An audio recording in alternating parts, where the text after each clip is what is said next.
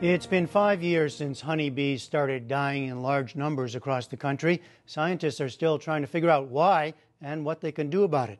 NewsHour correspondent Spencer Michels has an update.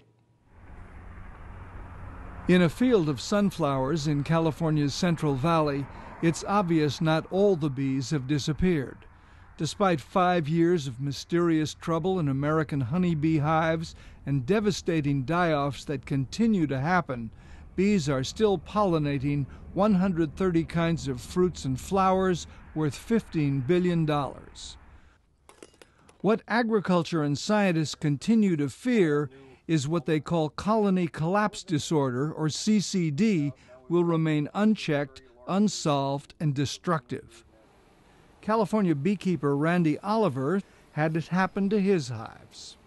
With the colony collapse, it's very sudden, where you see the colony just kind of teetering, still full of bees, and then boom, overnight, all the bees are gone. Here at the University of California at Davis, scientists are trying to find ways to improve health of the bees, partly by changing what they eat, partly by selective breeding of healthier, disease-resistant bees. A new garden of bee-friendly plants has been planted at Davis, courtesy of an ice cream manufacturer whose business depends on fruits pollinated by honeybees, and who is funding research. Eric Musson has been the University Extension apiculturist throughout the colony collapse crisis. Musson is frustrated that the disease is still rampant, though not for all beekeepers. We really don't seem to have accomplished a whole lot because we're still losing on an average approximately 30% or more of our colonies each year. And that's higher than it used to be. Only 25% of the beekeepers seem to have this CCD problem over and over and over. The other 75% have their fingers crossed and say, I don't know what this is, but it's not happening to me. In Joe DeRisi's University of California San Francisco lab, scientists are now using the tools they developed for studying human pathogens to hunt for the culprit in colony collapse disorder. One of the frustrating things with CCD is it doesn't look like there's any one single agent or culprit. Imagine if you had the cold and you got the flu on top of a cold. Well, that might be the case with the honeybees. You have a weird fungus and a virus, and it causes a drop in the health of a colony to the point where the colony can't maintain itself. Scientists working with DeRisi essentially are starting from scratch. Using a modified vacuum cleaner, they collect healthy bees from nearby hives to try to figure out what pathogens normal bees contain, so they can recognize abnormal when it occurs. Michelle Flanagan is a postdoc microbiologist. Honeybee colonies, kind of like human populations, are exposed to a number of viruses and pathogens throughout the entire course of the year. So what this study provides us is a normal, healthy colony baseline of the ebb and flow of the microbes associated with that colony throughout the course of the year. In the lab, Flanagan's colleague, Charles Runkle, smashed up the dead bees in order to extract DNA or RNA and analyze what viruses or bacteria are present.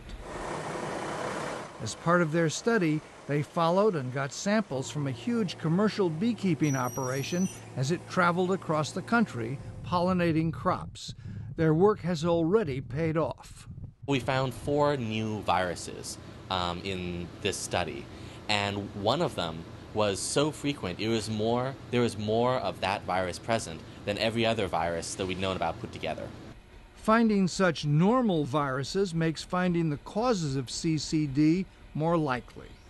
Once you know each of these viruses and you know their genetic makeup, you can look for them very easily. But finding them in the first place takes years and a lot of effort. And so that's what we did here, the first step. Still, the progress has been slow since scientists are starting with little knowledge of bees and bee diseases. In comparison to what we know about human biology and the infectious diseases that affect all of us, we know almost nothing about honeybees, for which we depend on so much. This is what I think CCD has really done, is brought new science, new interest, and new researchers into the game. But that hasn't yet helped beekeepers trying to keep their hives alive.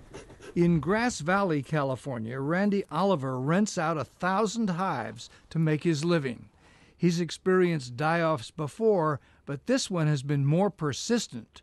When his colonies collapsed, he started experimenting and reading the scientific literature. He agrees with Dorisi that several factors are at play in this perfect storm that he figures weakens the bees' immune system. The first one is bees are stressed by the cold. They're a tropical insect. The second one is any kind of pathogens, that's parasites, viruses, bacteria. The next one is nutrition, and that's critical for the bees to get good nutrition or they can't fight the pathogens. And the last is pesticides. Oliver and others have started splitting their hives every year, taking half the bees out and starting a new hive. He calls it Forever Young, and it seems to keep the bees healthy. That simple act of splitting gives the bees a fresh start.